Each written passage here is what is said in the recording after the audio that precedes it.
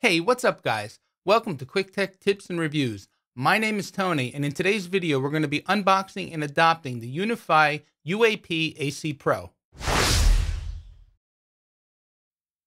The UAP-AC-Pro can be installed indoors or outdoors. It has simultaneous dual-band 3x3 MIMO. Now MIMO, simply put, is an antenna technology that can supply higher throughput depending on the type of antenna that's inside of your wireless device. The unit has 5 GHz band with speeds up to 13 megabits per second and a 2.4 GHz band with speeds up to 450 megabits per second. It has a range of up to 400 feet or 122 meters. It supports both 802.3 AF and AT PoE and has 2 Gigabit Ethernet ports on the rear of the unit. As far as users, it supports up to 200 users. So let's take a look at what comes inside the box. You get the Unifi AC-Pro access point, ceiling and wall mounting kits, a Gigabit PoE 48-volt adapter, a quick start guide, and a rubber insert for use in outdoor installations to protect the ports and connections from the elements. I hope you guys can see this okay. There's your main Ethernet port, followed by a USB, which is reserved for future use according to the manual. You have a reset button which serves two purposes.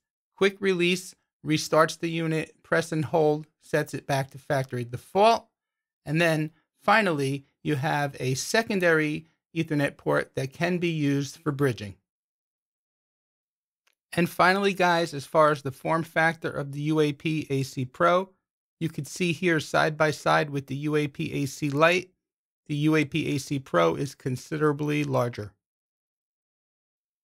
All right, guys, so I have the UAP-AC-Pro.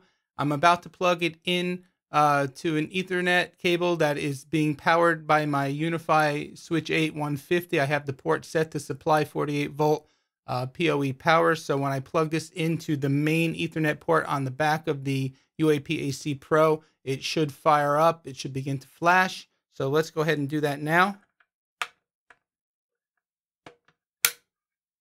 And it might take a few seconds before it actually fires up, but I'm going to show you the flashing light and hopefully you'll be able to see that. And there we go. It's flashing. I don't know if you guys can see that. Once it turns solid, we'll be ready to get this adopted into the Unifi controller.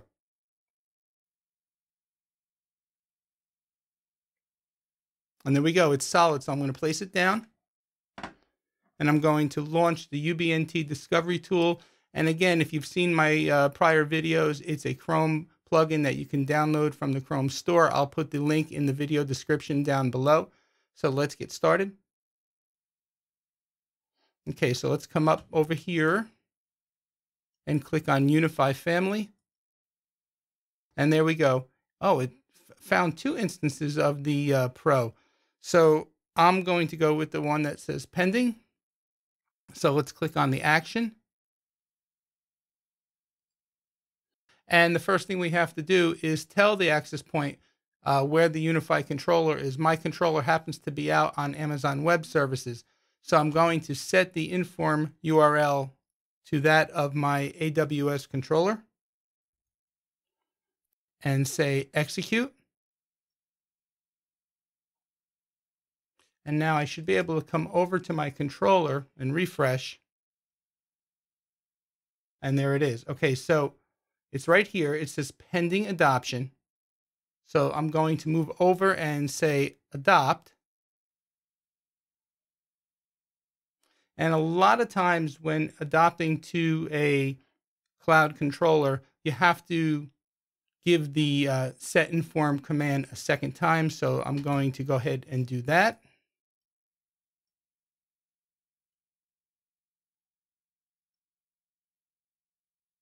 Okay, and let's go back to the Unifi controller. And there you can see after applying the inform URL command the second time, the switch is now provisioning.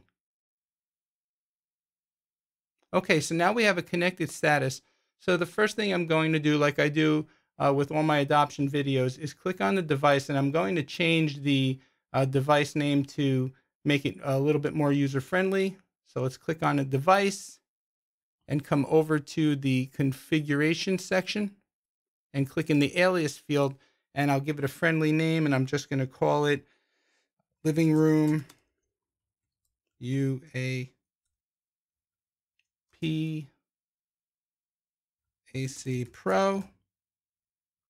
and say save.